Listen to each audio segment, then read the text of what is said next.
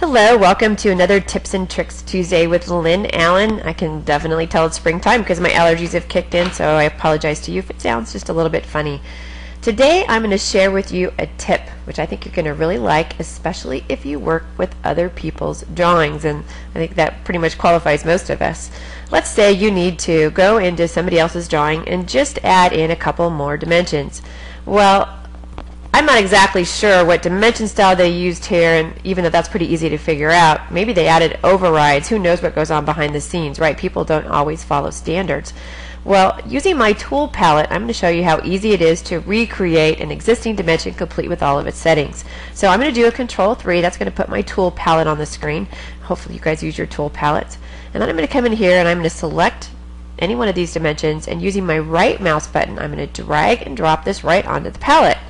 That was pretty easy, right? Well, let's try it. I'm going to go ahead and I'm going to select this tool from the tool palette, and I'm going to come down here and I'm going to say I just want to dimension this area right here, and you'll see, sure enough, it figured out all the settings that this dimension had and duplicated it, which made my life really, really easy. And you're not limited to just linear dimensions here. If I hit this arrow here, you'll see that I have an opportunity to do all types of dimensions using the same settings. So maybe I want to try, for example, an align dimension. I can come in here and very easily do a quick little align dimensioning. And once again, you'll see that it follows the same settings, looks exactly like these dimensions up here.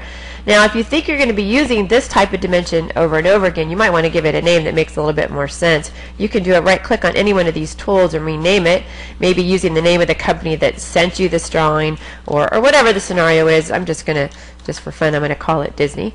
And then I would know that anytime Disney sent me some drawings, that this particular dimension style would work appropriately for me.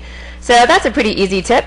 I think that's something you can use right away. I hope that you enjoyed it. I hope you saved some time using it, and I am going to see you in 2 more Tuesdays, hopefully without the allergies.